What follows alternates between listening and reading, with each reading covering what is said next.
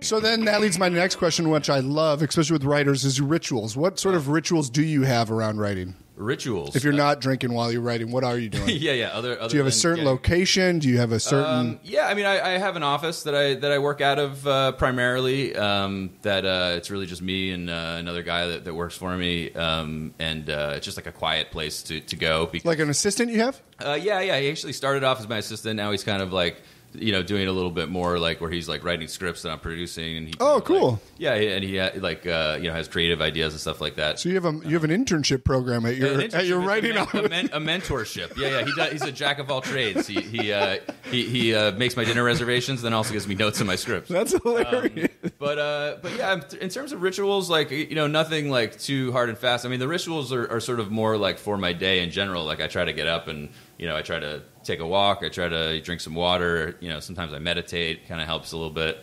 Get out of my head a little bit. And then I just try to be like in a good mood. Like I think the hardest thing to write is when you're like worried about something or angry about something or preoccupied. So I try to clear out some space and get all the things I need done, and then I hop in and I'm just focused on the writing. That's an interesting idea. That reminds me of like the arts in high school where they're like, leave your high school drama at the door and just come sing. Yeah, totally. Well, the art is better when you're just focused on that. Yeah, when you're happy. When you're in a good mood, it's a lot. I'm writing comedy. It's a lot easier to write funny things and things that are fun when you're feeling loose and you're feeling fun.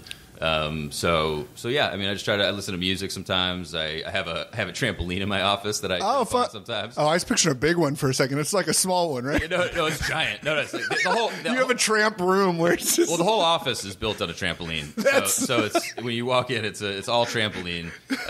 What's that indoor trampoline park? That's what I was just picturing. You have to sign a waiver because a lot of people get injured when they come in. But no, I have like one of those little circular things you can buy at Dick's Sporting Goods for like $50 because I saw that documentary with Tony Robbins and he always jumps on that thing. And I saw it the first time. I was like, "This is ridiculous. What is this guy doing?" And then by the end of the documentary, I was like on Amazon. I was like, "I'm buying one of those."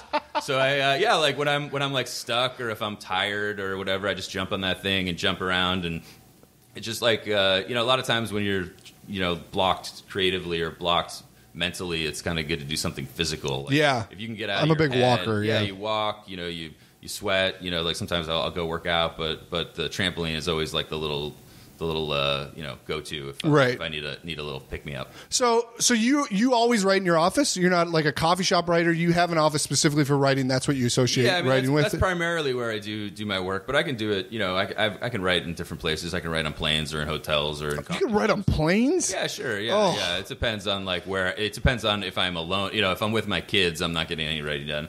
But if I'm alone, I can write on planes because it's like you're like in a little portal. Oh no! See, I'm so particular about my setup, and it's like if I gotta bend my neck down to look at what I'm writing, it's just like it's not comfortable. Yeah, I mean, I typically get all my work done in the office, but as the years have gone on, I've gotten a lot better at being like not particular or precious about where I'm at because you can kind of.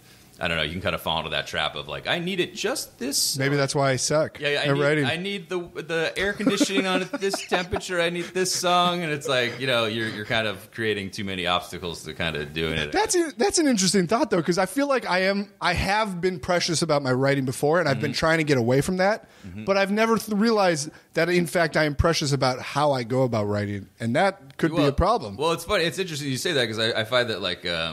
People who do it for a living are like kind of the least precious about it. They're like, this is what we do. We gotta do it. Like I'll do it here, I'll do it there, I'll do it in the car. We'll just sit down and think of stuff. It's not like it's always funny when you meet people who are like starting out. They're always using these like terms like inciting incident and like we need like like this is the dark night of the soul, stuff like that. And then when you work with like professional writers who are really good, they're just like we need something to happen here. We need this guy to do that.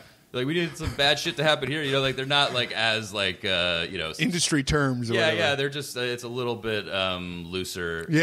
Because I don't know. I guess they're more used to doing it or something. I'm not sure. Haven't you written most of your movies with Andrew Cohen? Is it? Yeah. So is he in the office with you, or are you guys the type that assign each other parts and put them together? Yeah, well, actually, we aren't writing together anymore. We wrote like a bunch of movies together. We wrote like both The Neighbors and Mike and Dave. We wrote The House. Okay. And now we're actually working. Oh, interesting. He's more focused, I think, on the directing and the writing and stuff. Oh, okay. I'm writing, so I'm in the office. I'm there by Gotcha. myself now. Yeah. When you guys did write together, were you in the same room, or were you guys assigning parts like Tom Lennon does and stuff? Yeah, we did different ways. A lot of times what we would do is when we would write the first draft, we would split it up. So it would be like, I'll take the first act, you take this. Or, right. He'd be like, I really like this sequence, I'm going to write that one. I'm really into this part, I'll do that. And then we would just, write it separately really fast and then smash it all together in a document and then get in the same room and go like, okay, this none of this makes sense. Right. Now let's fix it. Paste the edges. Yeah. But it was always... And the same thing I do now is the first draft is always like, let's see how fast I can do this. That's fun. Just to go, just to have something. Call it the vomit pass. The vomit draft, where you have an outline and you're basically trying to get the script done as fast as possible because it's not going to be good, right? And it's not going to make sense, and so you want to just get to the end and then you can actually make it good. Did you hypothetically? Right. There's probably people listening to this being like, "It's never good." Buddy. Right. I saw your last movie.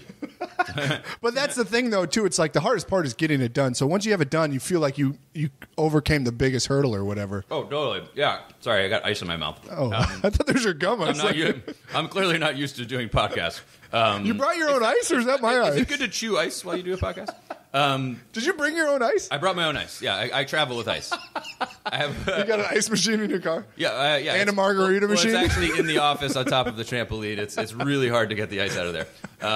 But yeah, I mean, finishing is the whole thing. I mean, that's what I always say. Like, I go back to the college I went to at Georgetown, and I speak to the students every now and again. And the thing I always say to people that want to write professionally is the best thing that you can do is just finish things. Yeah. Because a lot of the biggest difference between amateurs and professionals is like a pro will finish the script even if he knows it's not working. Right. And he or she'll go back and fix it. Right. But that was the biggest hurdle when I was first starting out. It's like you get to a part where you're in the middle and you're like, oh, I don't know how to finish this. This isn't good. You get paralyzed and you stop. But what I do now is when I get in the middle and I'm like, oh, this isn't good. I don't know how to finish it. I just finish it. Yeah. And then I go back and try to figure out what was working and what wasn't. That's great advice. So just finish stuff, guys.